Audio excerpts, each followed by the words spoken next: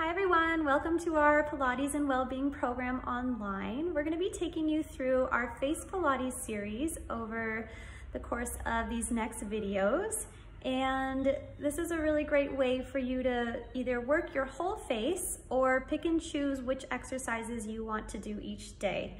So we will be starting our video series working with our neck muscles and working our way all the way up. So we'll be doing the mouth, the cheeks, the eyes, the forehead, basically a whole routine that you can put together or do individually depending on what you feel like doing for your facial exercises.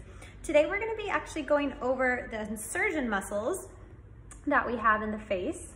The face is much like the body in that our muscles are located in different areas, more or less the same, but each face is individual. So one insertion point for somebody might be different than another person. So as you get used to doing face Pilates exercises and becoming more familiar with your own facial muscles, it gets a little bit easier. So stick with it, and you can use these images. This diagram can help kind of pinpoint where the muscles are, especially this area around the cheeks. You can see we have insertions right by the nose, and other muscles that fan out into the mouth. We have insertions by the top of the nose, the outer corners of the eyes, and this chin jowl region.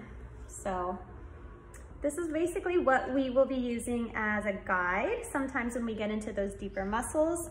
And yeah, we're gonna be starting with our neck routine. It's usually the way we go to create more circulation for bringing blood and flow to your neck and cheeks and the whole face. So stay with me and we'll see you in the next video.